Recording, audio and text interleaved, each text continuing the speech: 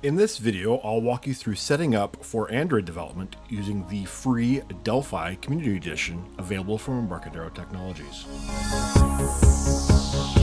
The first step is to update the Android SDK so you have the latest version. Then we're going to add the platform tools to your path for easy reference. Then we will import the Android SDK into your IDE, enable USB debugging on your device, install the Android USB drivers, and connect the Android device to your computer. If you had the installer install the Android SDK and indicate, then they should be installed in this directory here, which is local disk users public documents Embarcadero Studio. 19 is the version I installed. If you're on a newer version, it would be 20, etc. Catalog repository. And these two folders here. Now these are really the only two folders that have any significant amount of data in here. And personally, I like having them outside of this folder, so I moved them up to the studio directory here. So that there, I'm going to give them a friendly name here just so they're a little easier to recognize.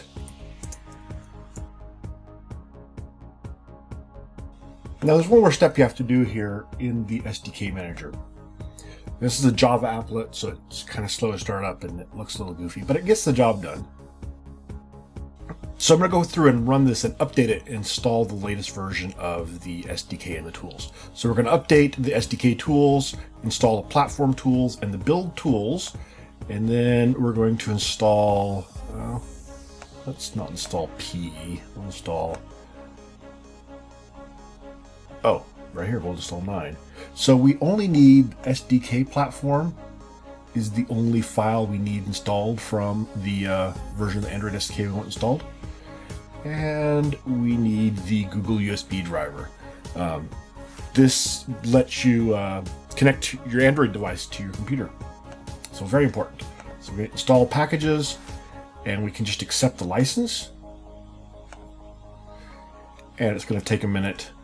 This error message here just means that the ADB server, which is the Android debug bridge, wasn't running, which is fine because we hadn't started it yet, so it's not really an error.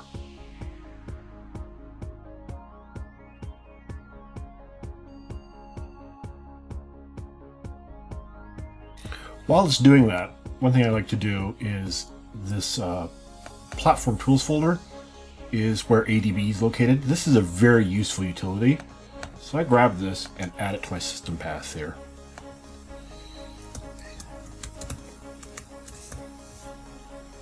Environment variables, path, edit, new. There we go. So now that'll be on my system path. If you're ever doing stuff from the command line, that's very, very useful to have.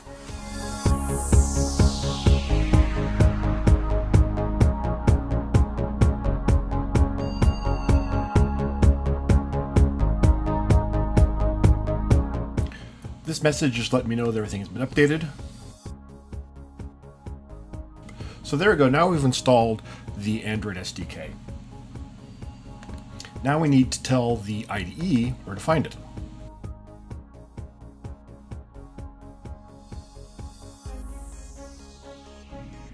So we can go here to Tools, Options, SDK Manager, and I'm going to delete the old one because I move things around. And hit Add. Platform. You do the similar process for iOS. You need a Mac connected. SDK version, add new, and all I have to do is tell it the path, which I have on my clipboard still. Let's add one. And indicate, which is going to be Android indicate.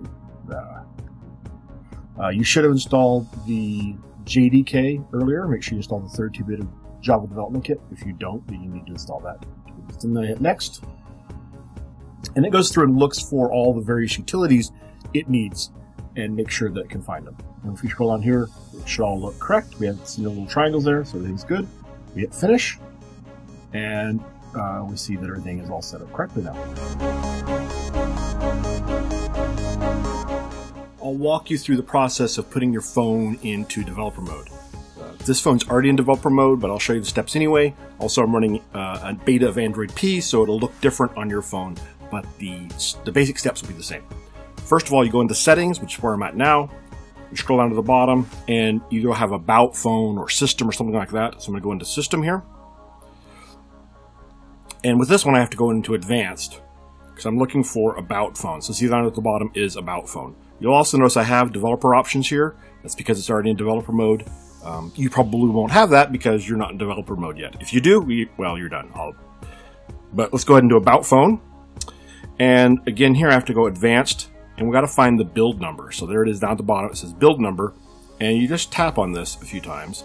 And if your phone's not in developer mode yet, after you tap on it a few times, it'll say, keep going, you're almost there, and then eventually it'll say, congratulations, you're in developer mode, or something along those lines. Then you go back out, and you go into developer options. And the important thing here is you have to turn on USB debugging, which is right there. This is what allows you to connect, that's the warning message you'll get, connect your computer via USB cable over the Android debug bridge so that you can deploy and debug applications from your favorite IDE. Before we can debug on or deploy to our Android device, we have to install the USB driver. We ran the SDK manager earlier, we installed the Google USB driver. Here's the path of the SDK manager, and it goes into Extras Google USB driver. I just right click on this guy here and say install. And this will install it into Windows. And now when I plug my Android device into my computer, if you watch Device Manager, Android device showed up here. It may show up something different. I've had sometimes it comes down at the bottom into your USB device, but somehow you will see it show up in your system. Now we added the platform tools to our environment path, so I can come in here and access ADB and type ADB devices, and we'll see unauthorized. Now the reason it says unauthorized is because we haven't yet authorized this computer to work with our device. So if we go to our Android device, it will say allow USB debugging. We just say always allow, hit OK.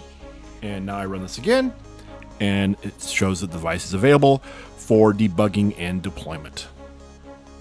With that, you're ready to start developing Android applications with Delphi Community Edition. Be sure to check out our other videos and visit Embarcadero.com to learn more about Delphi Community Edition and our other products.